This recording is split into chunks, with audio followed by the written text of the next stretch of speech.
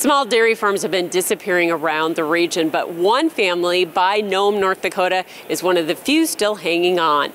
And as Kevin Wallivan reports, they have no plans to change.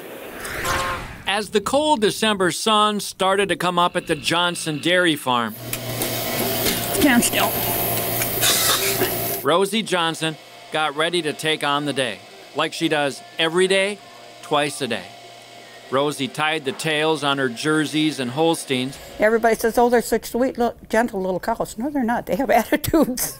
Right now, milking just 9 cows, soon 17. Yeah, we milk 3 at a time.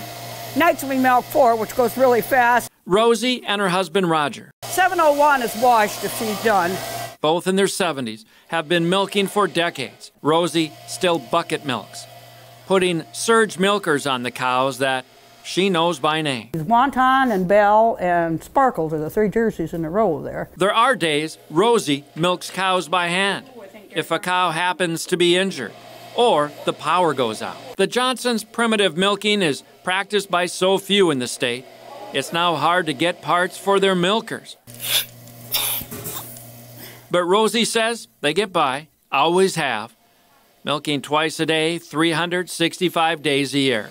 Holidays, weekends. I guess we've always done it. I have. I don't know anything else. Yes, you need petted. And, you know, it's when my kids were both home, they would milk one weekend. We'd go to Medora for our anniversary. It's hard for dairy farmers to call it quits. It's emotional, and it's such a way of life, even though it's tough. Her body is taking a toll. I've had both knees replaced and one shoulder fixed so far. Where else can you come to work? Surrounded by cats, dogs, and a horse. Rosie says this would be tough to leave. I said, I'll never move to town unless somebody forces me. Thanks for watching Ag Week on YouTube. Be sure to like and subscribe for more content. We post new videos every Saturday.